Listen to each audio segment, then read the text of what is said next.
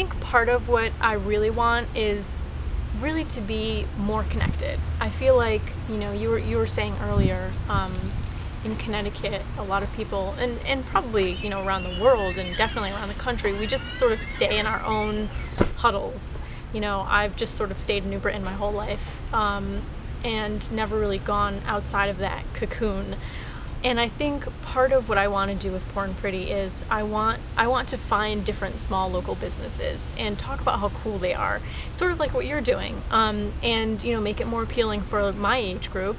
And I want I want a small bakery to be able to email me and say, hey, we have really good cupcakes too, come and try them out, or someone who's on Etsy who lives in Connecticut who's knitting or making cosmetics like I am. I want them to be able to reach out to me and say, oh, try these out, and get the word out, sort of like, I guess, free advertising or marketing, which I think is great for them, but it's also great for me because it's helping me be more connected to the people around me and find other people in this creative